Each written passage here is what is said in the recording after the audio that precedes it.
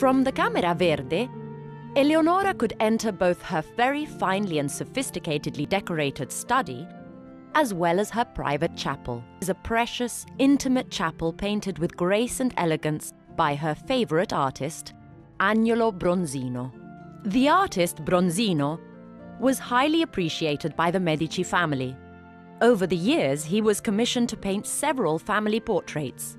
He was also asked to create works to be sent as diplomatic gifts, such as the altarpiece of the chapel, the Deposition of Christ, given to Emperor Charles V's Chancellor, Nicolas Perrenot de Granvelle, reason why a second version of the painting was commissioned to him. Surrounding this are the stories of Moses crossing the Red Sea, and the naming of Joshua, the miraculous birth of a wellspring in the rocks, manna falling from heaven, and the worship of the bronze serpent. The colors, poses, and expressions are some of the highest expressions of Florentine mannerism.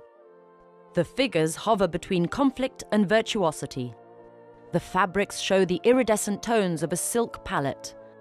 The gestures and glances have all the intensity and sweetness of the human being. But even here, we must not forget that we are at the court of Cosimo I de' Medici. It is not the Egyptians but the Turks who drown in the Red Sea. The Turks, enemies of Christianity, are an obsession of the Mediterranean in the 16th century, and the history of the Jews is nothing more than a metaphor for the fate of the Florentine people, for whom Cosimo is the new Moses, the savior capable of bringing harmony, well-being, and prosperity to his people and his land.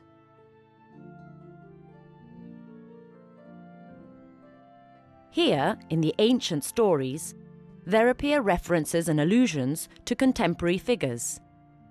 Pier Francesco Riccio, the Duke's butler, Eleonora, and the artist himself.